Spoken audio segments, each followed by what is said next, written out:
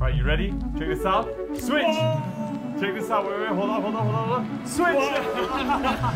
So you've already created your MetaHuman, and now you're thinking, I want to customize my MetaHuman. I want my MetaHuman to look like Harley Quinn. Well, I want my MetaHuman to look like Pennywise the Clown. Actually, no. I want her to be an Egyptian queen. Well, you can do all of that, and that is precisely what we're teaching you today. This is the simplest, the easiest to follow MetaHuman customization tutorial on the internet.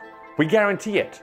Let me show you what we are going to teach you today. First, you are going to export out the MetaHuman face textures. Then, you're going to prepare the mesh in a 3D software of your choice. We're going to be using Blender. And lastly, you are going to paint in your desired look onto the face mesh. We'll be using Substance Painter, but you can use any other software. And after all of that, you will bring the updated textures back to Unreal Engine 5. And your MetaHuman will change from this to this.